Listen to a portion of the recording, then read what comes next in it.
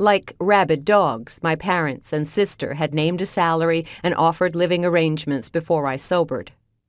And in just 3 days, I managed to throw a blowout going-away party for my unemployed work friends, and my family had moved me from my D.C. apartment back home to Alexandria. "I really appreciate this, Daisy," Rachel said. I sipped the coffee, remembering Rachel brewed it too bitter for my taste. Hey, family helps out family, and we'll find you someone who can help on a more permanent basis soon. Right. I pushed through mental cobwebs and searched for Dad's old schedule. We had almost 4 hours before the bakery opened. "So, we mix the bread dough first?" Rachel smiled. "Just like in the days Dad ran the business.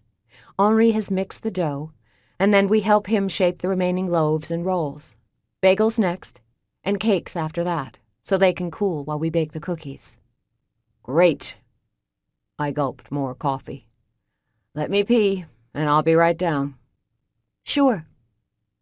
Rachel nodded but didn't leave. "It really will be nice working with you." "Should be great." Still, Rachel hesitated, which triggered an awkward need in me to fill the silence. "Are Mom and Dad going to help this morning?" "No. They want us to go it alone. Dad's not been feeling great." She sipped her coffee and frowned. "And you know Mom never worries when you are around." "Mom worries about everyone." "But she worries less when you're here. You're the rock." "Maybe Mom also knows today won't be easy for me, and she's avoiding my moodiness." "You? Moody?" The unexpected sarcasm made us both laugh. But when the laughter trickled away, the darkness regained footing. Rachel sensed the shift in me, just as Mom always did. And, like Mom, Rachel got that wounded look in her eyes. It hurt Rachel, and especially Mom, when I cringed if they hugged too tight or kissed my cheek. I've long wanted us to be closer, but I'd come to believe that I don't know how to really love. I care about people, worry about their welfare, but an invisible barrier has always kept me separate from the world.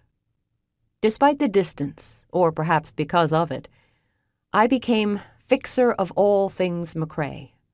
Need a picture hung, a ride, or furniture moved? Call Daisy. Need a little money? Call Daisy. A babysitter? Yep, Daisy is your go-to gal. A glance up at Rachel told me she wasn't going anywhere despite bruised feelings. "I can pee by myself, Rachel,"